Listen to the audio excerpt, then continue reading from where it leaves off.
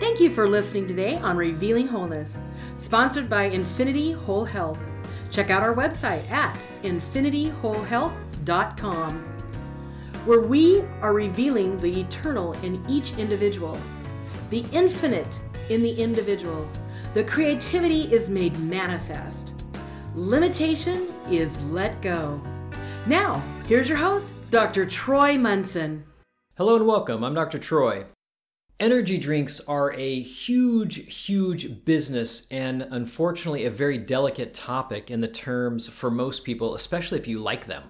And I want to be very clear here that I care enough about you that I'm getting ready to tell you the reality of it, but also I'm not here to make judgments on you using energy drinks or not using them. I want to get away from that. I want to encourage you and empower you to make your own decisions, but also you must accept the consequences of those choices, just like we all must. I don't escape them any more than you do. So let's jump into the mouth of the beast of energy drinks. Now, I'm only going to cover the top 3 big ingredients that are pretty harsh in most energy drinks. First off is caffeine.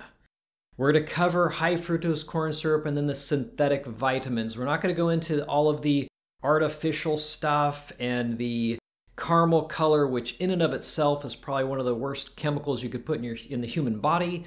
And I mean, we'll make a special mention for some of those things, but let's just cover the main things because everybody wants energy and we're probably going to find that they're going to have lots of caffeine.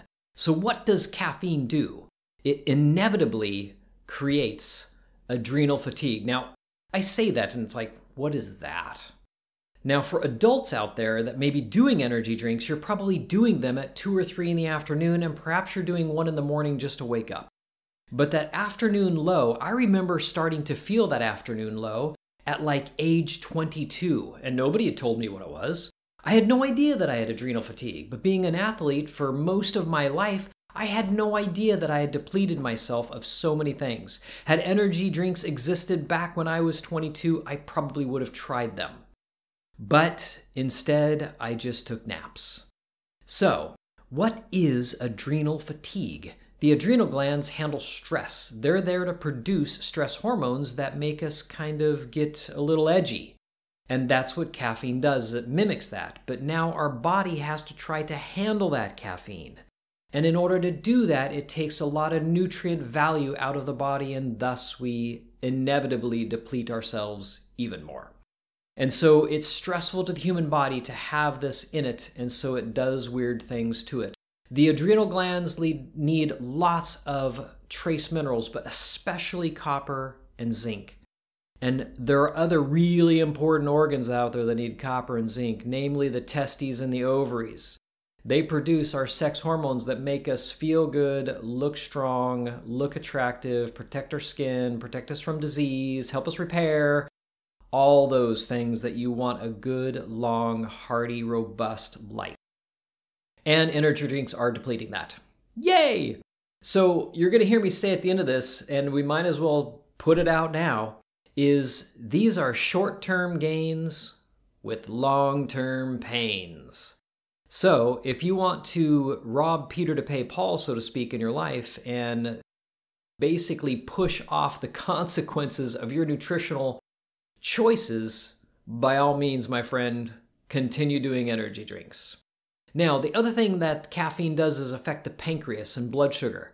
And it's really hard as a chemical on the pancreas. Now, I have not delved in personally into all of the mechanisms of what caffeine does to the pancreas. I've only heard this from mentors of mine. I've never asked them, hey, where's your research on that?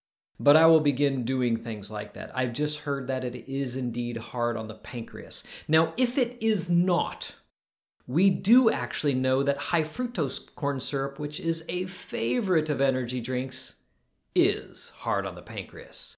And it is equally hard on the liver, as there now is non-alcoholic fatty liver disease, which is basically from high fructose corn syrup. And so let's take a genetically modified corn, let's take all the sugar out of it and concentrate it into a high fructose corn syrup. That just sounds like an award-winning thing to feed the public. But we do it. So here we have caffeine creating adrenal dysfunction or adrenal fatigue. It's also harming the pancreas. Here we have high fructose corn syrup causing pancreatic issues and liver problems. It is also causing gut irritation and gut problems and leaky gut syndrome because of what it does. And now lastly, we have synthetic vitamins that they typically put in energy drinks to make you feel good about buying them. Hey, it's got B vitamins in it and whatever garbage that they think will sell you and again, whatever herb that they think will also be cool. Maca and ashwagandha and echinacea. I mean, it's wonderful, these chemicals that they're putting in there to try and make it more appetizing for you and make you feel good about drinking their crap. But these synthetic vitamins, here's the rub. You can't pull these synthetics off of a tree or a bush. They come with many different phytonutrients and the actual natural form of those vitamins that then are used in the body correctly, and everything that's needed by those vitamins to use them correctly is provided in nature like it was designed.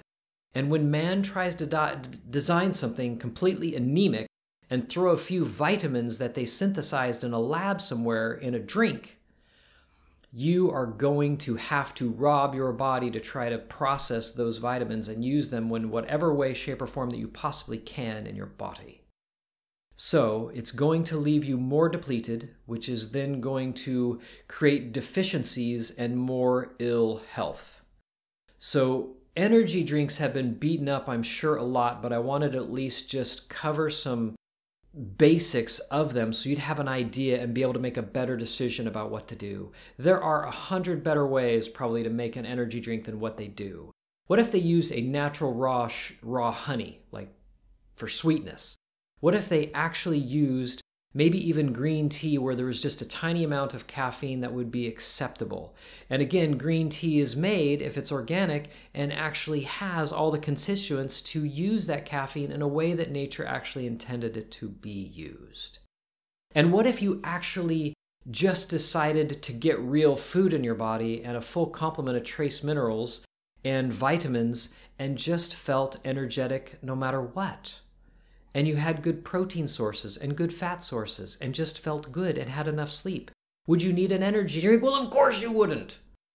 But I digress. So if we're going to drink an energy drink, there's probably a much better way to do it. What I would do is, if I were creating an energy drink, I'm sure I would brew some organic green tea. I would add a significant amount of raw honey. I would put raw apple cider vinegar in it. I'd probably even throw some enzymes in it, and probably some molasses. It probably wouldn't taste that great, but if I'm looking for energy because I'm a high-performance athlete, then by golly, that's what I'm going to do. You might even throw some medium-chain triglycerides in there or some coconut oil or something of that ilk, and that would probably be wise for energy.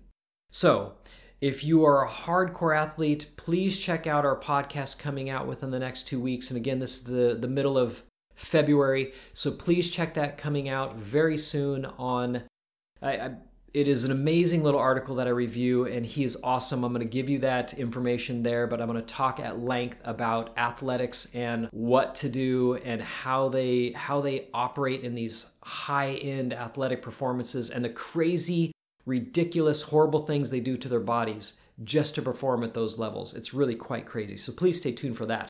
Until next time, I'm Dr. Troy, and remember, there is way more right with you than there is wrong with you. Thanks for listening. If you have any questions or comments, you can reach Dr. Munson at 360-893-8586 or email him at chiroman@dr.com. That's chiroman@dr.com. Check out our current workshop schedule on Facebook at Infinity Whole Health. The information on Dr. Troy Munson's podcast is meant to educate the listener and is not intended to diagnose, treat, cure, or prevent disease.